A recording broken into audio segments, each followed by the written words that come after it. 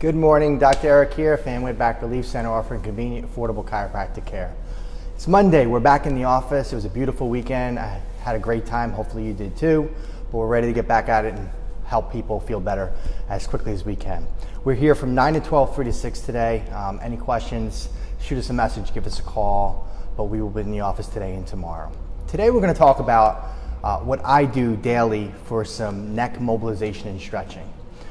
It should only take you 2 to 3 minutes to do this. I go through 3 movements for my neck and my shoulders that help mobilize and stretch, usually in the morning sometime, sometimes in the shower, just to kind of get things moving with the warm water pushing on my neck and muscles. That helps as well. But simply what I do is I start by moving my head and my neck in all the ranges of motion. So I'll come down, tuck my chin towards my chest.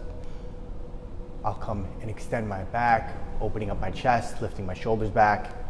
I'll tilt my ear to my shoulder, left, right, and then I'll turn to the left and then to the right. A few things to note here. Usually I spend about 5 seconds in each movement. I'm just going through it quickly with you. Also, if I feel pain, I don't go that far. I ease up a little bit, and then maybe I'll do it a second or third time until I don't feel pain anymore. If I feel a stretch, I might hold it, and it feels really good, and I feel like it's tight, it needs it, I might hold it for an extra 5 or 10 seconds as well. So that's the first mobilization I do. The second thing I do is some neck rolls. What I typically do is go really slow. If I find an area that's tight again, I'll hold it for a second or two. You just want to make really big circles with your head and your neck. As you do it 3 to 5 times, and then I reverse the direction of my head and my neck to make sure that I really mobilize and get things moving, open up the joint spaces, stretch the muscles.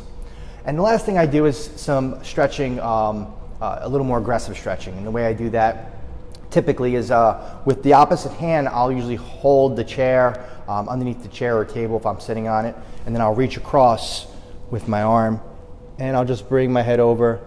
By holding the chair or the bottom of the table, it isolates those neck muscles, so you're not doing this. Instead, you're opening up those neck muscles of the traps, cervical paraspinal muscles, and I'll just bring it over, and you're going to feel a big stretch across your neck, your shoulder, even down into your arm. And I'll do the same thing on the opposite side. Okay, and then what I might do is I might actually change the angle where I'm coming down, hitting a different point of the muscle, different muscle group, and then the same thing on the other side. I mean, you can even do this to the side as well. You want to just push. You can even offer yourself a little resistance in the opposite way, but not really needed.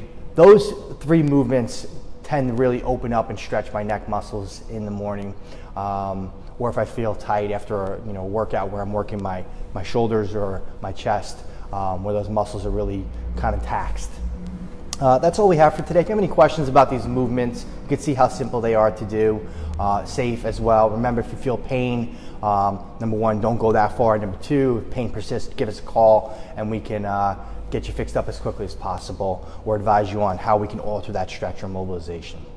That's all we have today. Hopefully you have a great day. It looks like another beautiful day. And again, we're here for you if you need us, and we're here to help. We're here to answer your questions, and enjoy your day. See you next time.